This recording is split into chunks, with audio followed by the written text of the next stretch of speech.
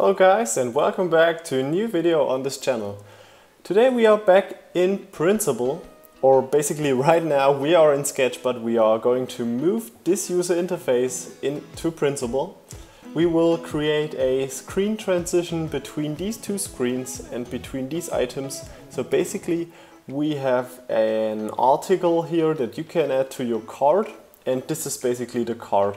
So we will add a transition from this button to this screen. Now what we are going to do first is to get rid of this empty card that we had right there. And yeah, the link to this user interface will also be down in the description. Now we are going to not only switch this to a centered position, but we are trying the new Sketch resize functionality out that I also made a video about. So we have to prepare the stuff right here a little bit before we can do that. So the first thing that I would like to customize is this button. Now we have some font right in this button, and I would like to make them float in place, so it keeps the position in the button within the button. I would like to have this text layer stay pinned to a corner, as well as this. The features, they should also stay pinned to a corner, and also this like headline article like name, and this one should be pinned to a corner, as well as the color like this. Right now we should be able to drag it to the right. I'm not sure what this text and these icons are right here are going to do, but we will test that out right now. So let's try it out. And you see it's like perfectly making like a perfect scaling to get a bigger view like that. Reposition it. That's basically all the stuff that we are going to do before we transfer this user interface to Principle. Now let me open up Principle, and here we will just import the UI that we just customized like that. For some reason the second screen is now the first one, but that's not a big problem. We can just drag it and it's automatically repositioning the screen. Okay, so we, as I said, want to animate this part. When I click the Add to Cart button, select the group, click on this and select tab and drag the tab to the second screen like that. The next thing that we're going to do is to create some transitions, because at the moment what it just does is it randomly animates some stuff because they have the same name, and it's not really doing a great animation. So what we're going to do is to look at the animation and to sort out, or to like change the names of the elements that have a weird screen transition. And for example, we have this arrow right here which is having a weird transition, so I just say this is arrow 1 and this is arrow 2. So this should actually be fixed right now, but we have this background shape which still looks kind of weird. So let's look into this base card. Let's call it base card 2. And we have of course some items right in there that still look weird. So I just add a 1 to all of these elements. That's basically all you have to do. Change the names to get rid of this weird animation that is happening. And right now we have this text, and we have some lines right here at this X that we also going to change. So change just the name of them, and we have this text, as I said. So we will just go and say this is the title 1. This should do the trick. Okay, the price is still changing, but right now it's just a normal screen transition without any animations and so on happening. You see that we have the same background image in both screens. Now this could actually mean that we can like animate all the elements that are on the screen. And what I would like to do is to get rid of all these elements by saying that these elements will switch to the top. They will go to the top, they will like get invisible, and we do that by copying all the elements that we have right here that we want to get rid of. Now select all of them, copy all of them and paste them at the top of the second artboard. Now this looks kind of weird, I know, but what we are going to do now is to change their position on the second screen. This will make them go up. We could simply say we want all of them to just go up like this, which would probably look very linear, like this. But we can also say we want to change the speed of each of these parts so we will have a better transition. So for example, let's grab the brand and let's say the brand should be the fastest one, like this. Then we have the page control. The page control is right there, should be the third one, so we grab the product first. Can also change the hierarchy right there. Change the product as I said. This should be the second one, like that. Then we can go and select the page control. Make it faster or leave it about like that. Some small adjustments right there. And then we have this huge product card that we are of course also changing.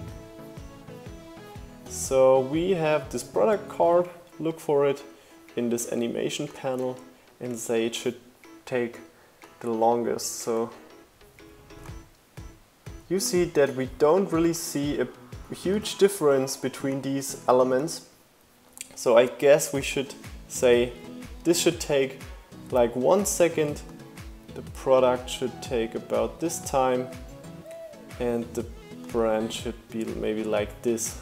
So let's have a look. Yeah, now you get a sense of what I actually wanted to do. I just saw that I didn't copy, or the page control should be like right there in the layer hierarchy. And now we see that we have different elements going to the top in a different speed. But all of these elements are going to the top above this status navigation bar. So we should say the status bar should actually be our top layer like this. So right now when we play it again, you see that we don't have this problem anymore. It looks like a better animation right now. But I don't like the fact that all these elements right here on our second screen are just there. They aren't like flying in or something, they are just like already placed in the background. So what we can do about that is to just copy all of the content that we have right here in our second artboard. And I just select all of them and we paste it at the top of the first artboard. Now this may look kind of weird, but you will get what I mean in a second.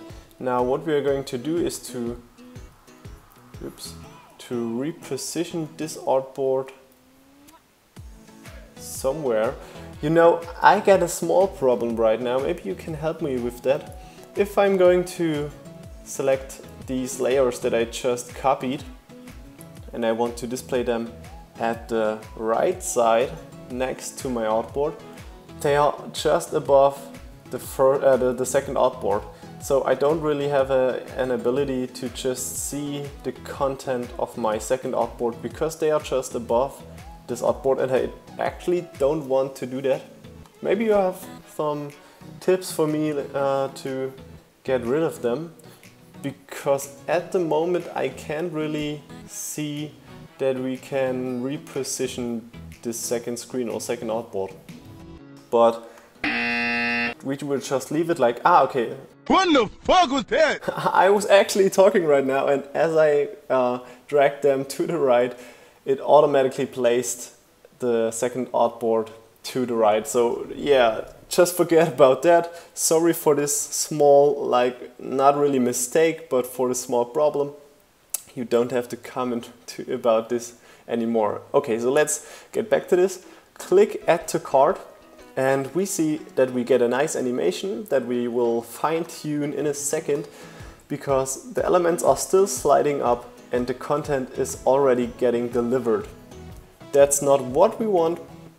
I would like to make the product card a bit faster, like this.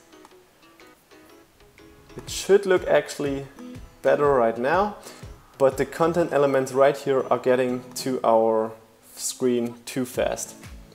So select the elements that are like annoying in their current transition, which is the checkout card, and which is also this checkout card number 2. And we will try some other things. Now let's place them next to each other, and we can say that we want the first checkout card to be really quick, but it should of course take a little bit longer because of the transition of the first screen's elements. And we have the second card, which should also take even a little bit longer as the first checkout card. You see they are floating in nicely, but still too fast. Let's try it like this. Still too fast. Just try it out, just try to create a nice transition. I think actually we should change these elements right here. I think it should work better right now. It's almost perfect, just a little bit longer. We can also of course change the way they are like transitioning. It currently is the default way. We can of course also create different speeds and so on, but I will just keep it at default. And as I said, just try it out. I would of course like to have the top content sliding out before our actual new content is coming in. Almost done. We are almost done.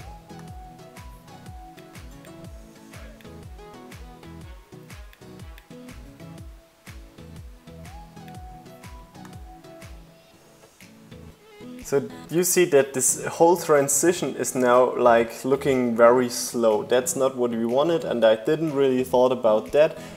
But what we actually need to do is not to only make it like slower, we also are just able to say we want to move this whole like transition to say it should be at a later, it should begin at a later point. This should actually fix our problem, and it actually really fixes our problem like that. We still have this content right here that should actually just fade in, if you ask me. I would like to have this checkout button just fading in, maybe as well as this price text. So let's try this out. I will move it to the original screen again. I changed the opacity to 0% and it should fade in nicely. We could of course do the same with this text. Let's just try it out. Let's get it to our original screen. Like that, centered, and also 0% opacity. So if we click it right now, it should actually create a nice screen transition, but you see that we don't see a transition from 0 to 100% of these elements right here, because this is like taking some time. But after we saw the animation for a couple of times, I think we can say we could leave it like that, or we just create some small adjustments. So I have to say I actually like the way this is turning out.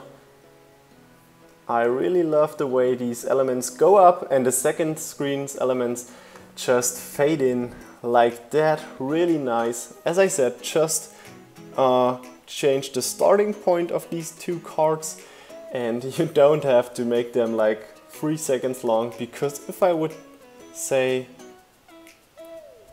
go for 3 seconds, this would look very odd. You see how boring, how long this would take, way too long for the user to not be annoyed by it. And right there, it's just working fine. It's just working the way we want it to transition it. And yeah, I hope you enjoyed this small tutorial. Of course, the link to the sketch file and to the Printable file are down in the description below. I hope you enjoyed it, and if you enjoyed it, just give me a thumb up button, or like smash the thumb up button, smash the subscribe button if you haven't, and thank you for your time and enjoy your week. See you!